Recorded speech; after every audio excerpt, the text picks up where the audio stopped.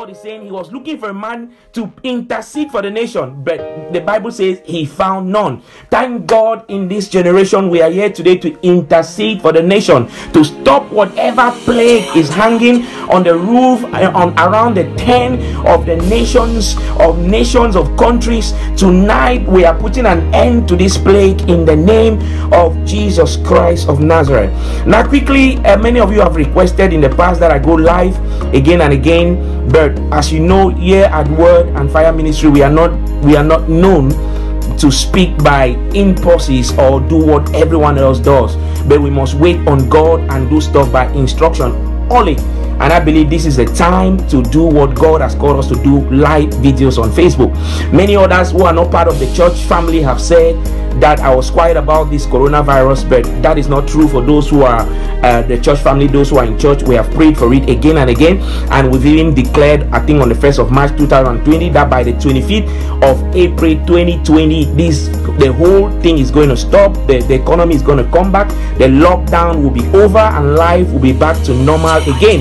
But one thing I want you to know is at this time, God wants us all to learn such a spiritual lesson. He wants us to, there's something that he wants us to learn from this situation. There's something that he wants the nations, the presidents, the whole world to learn from what is happening now.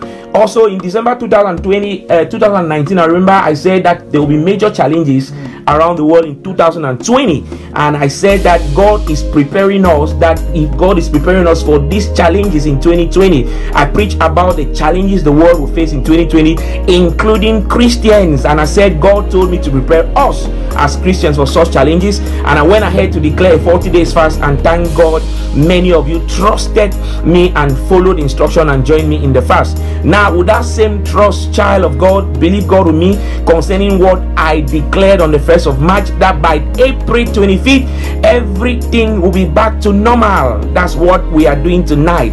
By April 25th, by the grace of God, everything will be back to normal.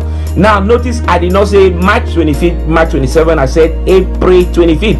And the Bible says in Job 22:28-30 that we shall decree a thing, or that I shall decree a thing, and it shall be established. As a matter of fact, I was telling someone today, I say the truth is that I know many people are saying that the virus will end today, but the truth is that I'm afraid numbers will instead go up. It will become worse before it becomes better. And now this is not a prophecy of doom.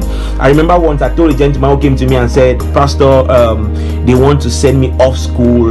They've stopped me from writing exams. I'm in my 3rd year. I'm about to graduate because of student finance issues. And I said to him, I said, go home, go and rest. Everything will be resolved.